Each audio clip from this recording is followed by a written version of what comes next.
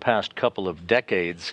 Helene is at the upper boundary in terms of its size, according to the National Hurricane Center.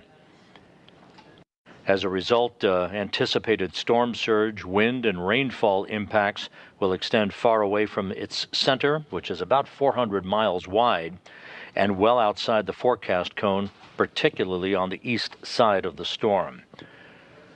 We should be, and there's a good view right at the limb of the earth of the eye of Helene, which is currently a view now of the eye of Helene, again against the limb of the earth. The International Space Station is currently passing region late tonight into the overnight hours of Friday.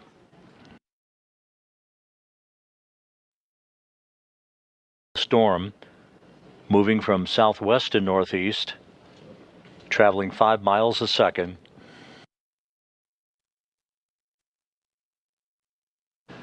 Tropical storm warnings have been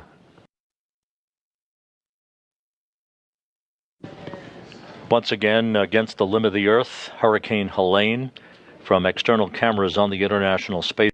Again, Helene currently moving to the north-northeast at about 14 miles an hour, expected to make landfall along Florida's Big Bend region late tonight into the overnight hours of Friday.